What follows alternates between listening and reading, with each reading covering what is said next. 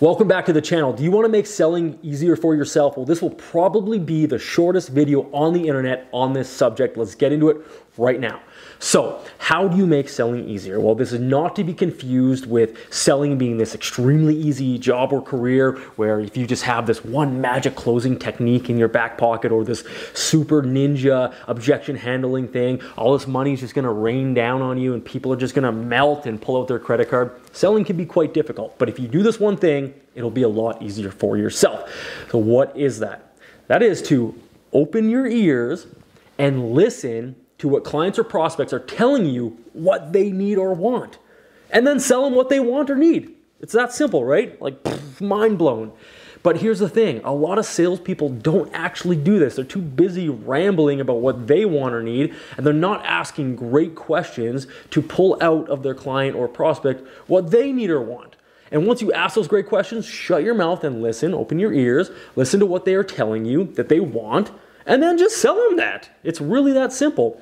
All the sales greats will tell you that clients buy for their reason, I should say people. People buy for their reasons, not yours. So stop trying to impose upon them what you want or need and ask them probing questions to figure out what they want or need. And then just go to sell them that. And if your company or your product or your service doesn't handle what they want or need or doesn't solve the problem they're looking to fix, then don't sell it to them. Just stop, end the conversation, and move on to somebody else who is going to tell you what they want or need is what your company has, and then sell them that.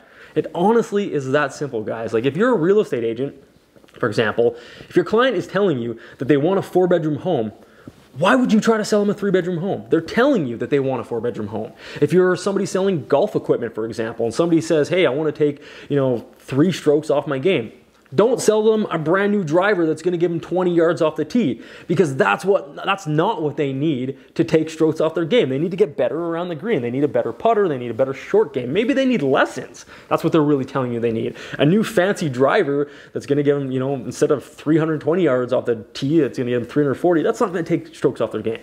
So that's all you need to do is just ask great questions and get your client or prospect to tell you what they want or need, and then just sell them that, if your company or your product or service actually does solve that need.